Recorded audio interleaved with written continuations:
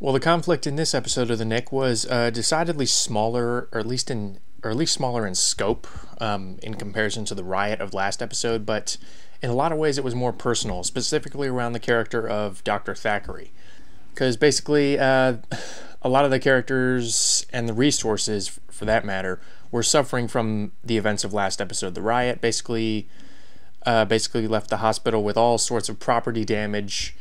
And in addition, the hospital has basically run out of drugs. I mean, they've run out of cocaine, which, if you've been following the show at all, you know that that is a very bad thing.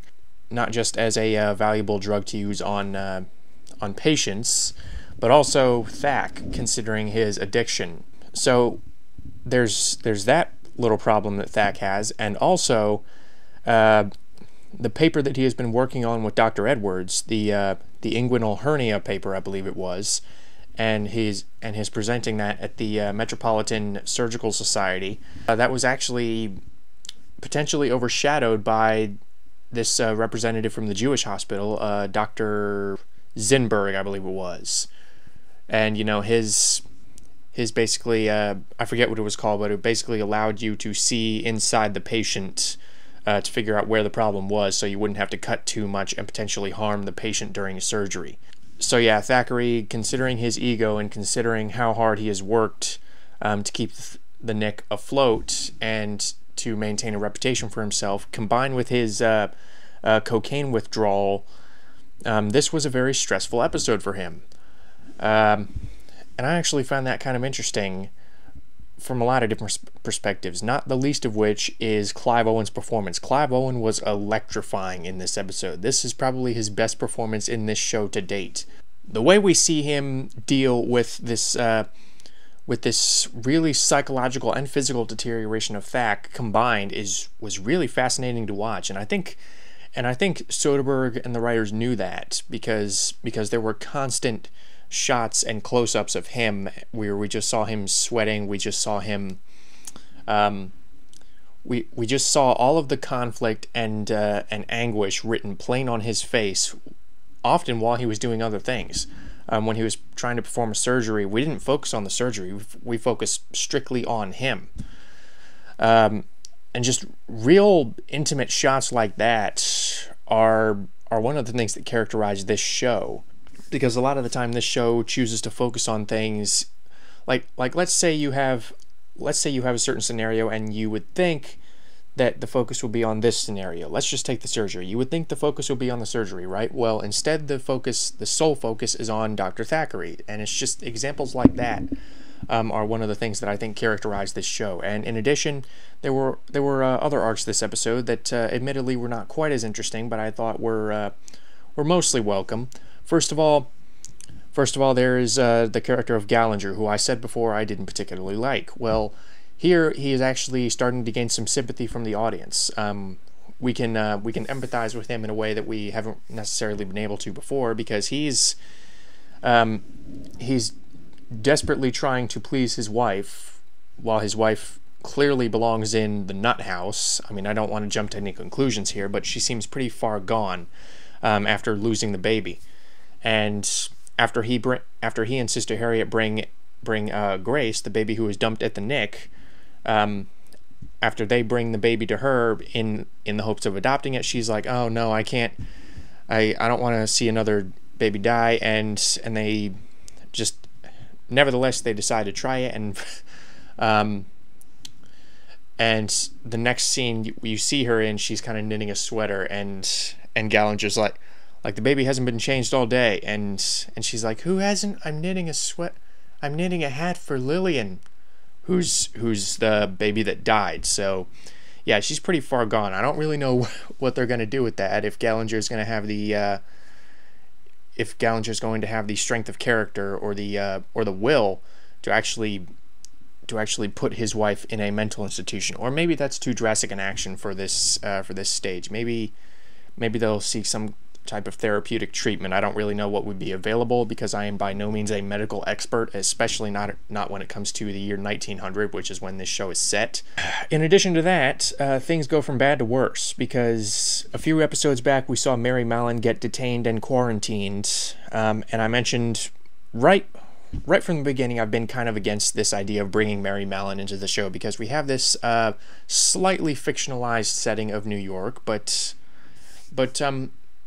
bringing Mary Mallon in, I thought that would be kind of a gimmick. And while I don't think that has been the case up to this point, the character of Mary Mallon, I'm not going to be too sad to see her go because, maybe it's just my objective thinking getting in the way of my subjective acceptance of the character. But Mary Mallon, I just could not stand her. I didn't necessarily like her character, but from what I've read, it's the way that they're portraying her is actually fairly accurate to how her personality was in real life. She, by her very nature, was very stubborn. She was very, she was often in denial of her possession of typhoid. And one issue that this episode actually addressed is, how do we possibly know? I mean, how do we know that she even has typhoid? And Bertie, who is up at the stand at this point in the hearing, he's like, oh well, this is admittedly the first recorded case of someone passing along the disease without necessarily exhibiting the symptoms, and that ultimately seals the deal for the judge, who again, I like how they're showing this distinction between different fields. The judge is overly sympathetic to Mallon's case. He lets her off the hook, despite the majority of medical evidence pointing to the need for the contrary. So she's back on the street. She's changed her name, and she's we all know she's going to continue to spread the typhoid fever. So I don't really know how that will impact the rest of the season. I think there's only 2 episodes left. I don't know if they're going to save that for next season. I don't know. Maybe this was just kind of an introduction to to a larger arc involving the typhoid in season 2. I'm not really sure. Yeah, it seems like things went from bad to worse in this episode because Dr. Thackeray, after hooking up with Lucy in the previous episode, seems to be kind of ignoring her in the presence of what he considers to be more pressing business and his own stress. And one shot I really liked, it's probably my favorite shot in the entire episode, is actually a POV shot from Dr. Christensen, the doctor who committed suicide at the beginning of the series, and it's a POV shot of him lying dead, and Dr. Thackeray and all of his colleagues come and discover the dead body, and the camera shows Dr. Thackeray, he's all shocked and appalled and sad that his friend has committed suicide. And this shot happens just after Thackeray goes to the opium den and is injected with or inhales a bunch of stuff to put him out. So the fact that he is now seeing that the show is now drawing parallels between his slow deterioration and Christensen's, I thought is actually a really neat way to tie these two characters together, and to actually tie this arc in with something that happened at the beginning of the show. I actually thought that was a really clever tie-in. And aside from that, everything about the Knick that has been good up to this point is still good. The music, the acting, the pacing, the cinematography, the authenticity when it comes to history, all of this is still good. And actually that actually makes me have a new appreciation for the show. The fact that it already has this high standard starting out. Because usually season 1, I think I mentioned this in shows like Gotham and Arrow, season 1 is normally a time for trial and error, for problem solving, see what works for the show or see what doesn't work for the show, and then season 2 you can really hit the ground running. I think it's rare that a show has a consistently good quality in season 1, like right from the get-go.